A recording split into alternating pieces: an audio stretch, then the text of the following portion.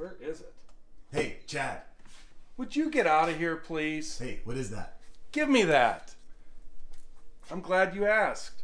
This is my feeler gauge set.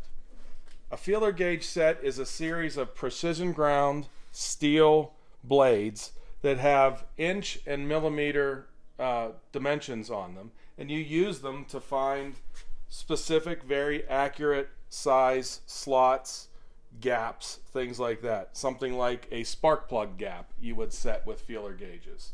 You basically use it and you keep inserting increasingly larger gauges until it doesn't go anymore.